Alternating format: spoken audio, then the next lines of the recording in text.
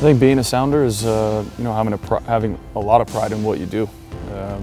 There's a lot of things that are important when I think of being a Sounder.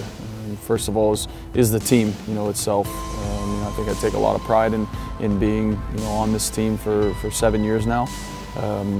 Growing up, I played for one club team, went to school for all 4 years at one college, and then, something that was out of my hands in the expansion draft, not by choice, was leaving Columbus, and now I'm here. So, I think throughout my whole career, I've always been a one-team kind of guy, through ups and downs, whatever it is.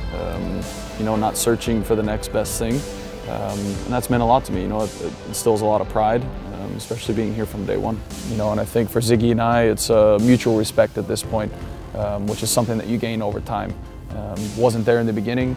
I think with him, it's something that you have to earn, and that's fair enough.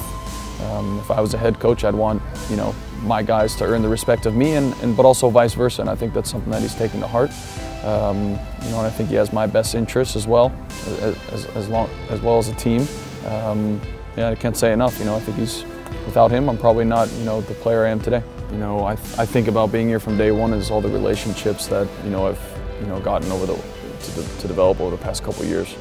Whether that's with staff, players, living in one location, for the past 7 years, really built a nice community. So being here all that time, I've seen a lot of turnover, especially players. There's only 4 of us remaining, and obviously Ziggy and Schmetz and a bit of the coaching staff. But other than that, it's ever evolving thing. But always having that sense of pride in being here since day one, something that I hold pretty dear to my heart.